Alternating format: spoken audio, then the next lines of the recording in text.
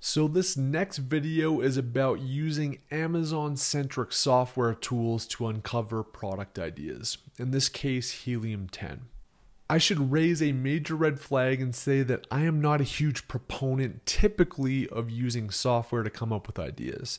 In fact, a lot of the early days Amazon sellers, say 5, 4, 3 years ago, a major strategy was basically to come in to this product research section, go to black box, and then just hitting these like random ranges. Say, I want a product that's priced $15 to $30 and I want no more than 200 reviews. And regardless of category, hitting search and then coming up with a million different ideas. Sounds great on paper because mathematically it's uncovering all of these opportunistic areas that aren't very competitive. But the problem is that they're not customer centric or even niche centric typically.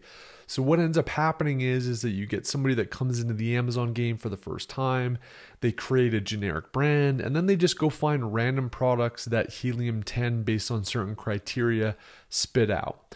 The problem is that you're not the only person doing that exact strategy because it was so highly taught in courses and YouTube videos.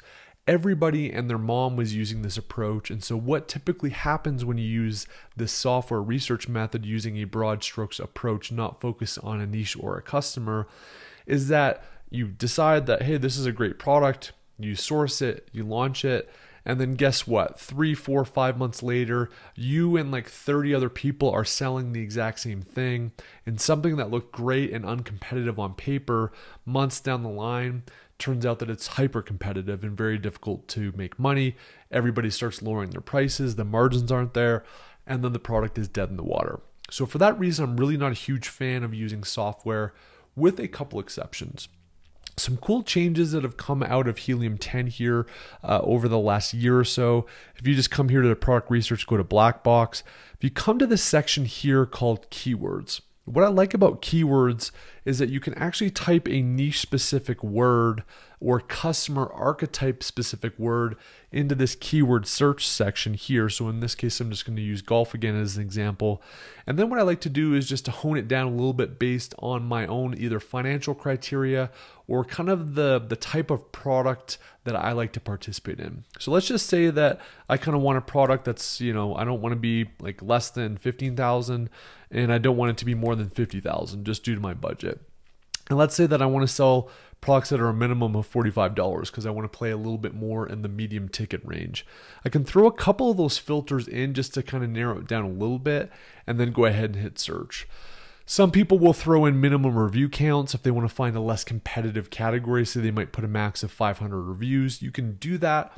I like to keep it pretty open because sometimes there's even highly reviewed products or ideas that I feel like I can really differentiate on and put a stamp on that make it really, really compelling as an offer. So I typically don't do those review scrubs, although you can do that, especially if you're a newer seller and just are a little bit unconfident with exactly how to sculpt an offer. You can kind of do that review stuff. But I'll do something like that. I'll typically do the revenue range and then kind of set the price threshold that I like to sell for. I typically don't like to sell less than $30 if I can, and the higher ticket, oftentimes the better. You can also do things like the size tier, so you can go after just large stuff, knowing that some people, especially with shipping rates now, might avoid large products, but you might find a niche there because it's a little bit trickier to get into. That's an opportunity. So look at the filters that make sense to you, and then I literally just kind of scroll through this a little bit, and I just kind of scan. I'm looking at what is this dollar range and what's the review count, just to kind of get an idea of something that might be interesting. All right, golf lights. I have not heard of that before. And then you basically click over here on this little 3-dot thing, and then I just go to view on Amazon. And let's see what this is. So it's golf cart lights. It's got lights for the golf holes. It's got under lights for the golf carts. It's funny, I never would have thought kind of in the golf niche, but this headlight thing could be interesting. Nothing here crazy in terms of review counts, and potentially something that we could differentiate on with like packaging and doing some cool stuff. Let's just see here what the top selling light is. All right, so these guys make lights. They're doing 9,000. These guys are doing 18,000. So not a bad product. And like super basic, right? Looks like it's a pretty basic kind of setup. It's made for the Easy Go cart. We could tap into that Easy Go kind of brand name and say that our product is compatible with. So honestly, this is one that I would at least kick the tires on. It's doing 18 grand a month. We could do something cooler with the packaging and just the photography in general. And they're not very good at keyword stuff. So that could be one that I would at least put on the list. It's worth further investigation. So that's an example of that one. Let's see if we can find any more here. Golf camo. What do we got here? Okay, 290. So this one's doing about 20 grand. Let's go ahead and view this on Amazon. Giddy up. It's like a bunch of like camo golf bags. That's interesting. Again, golf bags doesn't scare me. If you understand the customer, we can start to figure out what they like or don't like about bags, and then we can layer in that camo, which is pretty unique. There's obviously customers seeking out camo. So yeah, this guy's doing 54 grand. Let's just see his stuff here. So well reviewed, lots of options. But again, with the design aesthetic and kind of doing some unique features, I would not be scared of this. So this is another one I would throw on the list. But you get the idea, right? We're talking about kind of coming in here, scanning for interesting stuff. I never would have thought of golf camo. I never would have thought of golf lights, even though I'm a customer archetype for golfers and have a decent understanding of it.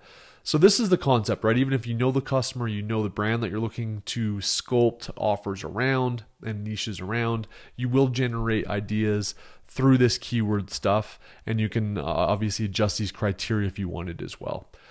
So some other ones that are kind of interesting. Let's just look at just a golf competitor. I think GoGo Sports was one.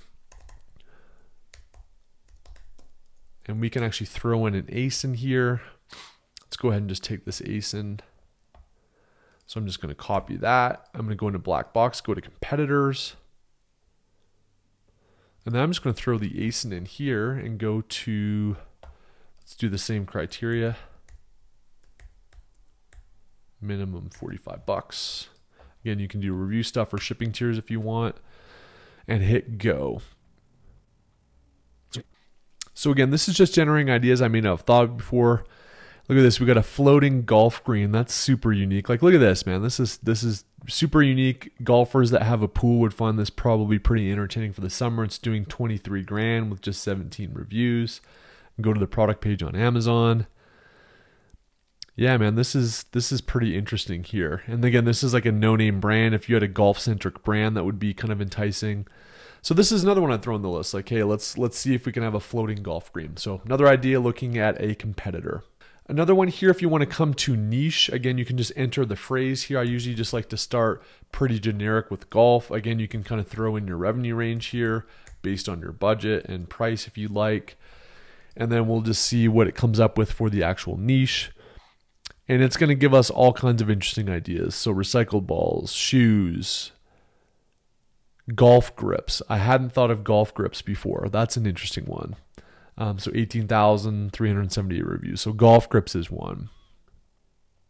So here's one I hadn't thought of, which is a travel case for a golf bag. Again, kind of interesting. I wouldn't have been on my list. Super generic kind of photos, generic brand, and obviously like a kind of lame title. See what this one's doing. Yeah, these guys are doing 29,000 a month.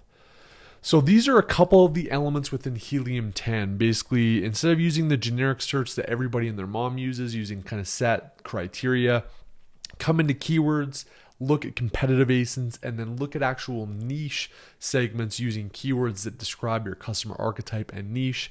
And you can generate some really cool ideas.